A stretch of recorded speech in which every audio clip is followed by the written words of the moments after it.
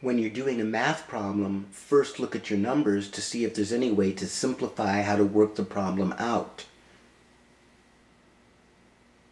In this multiplication problem involving fractions, 12 over 2 times 20 over 4, we could see that both improper fractions can be simplified to whole numbers. This saves us a lot of time in wasted multiplication.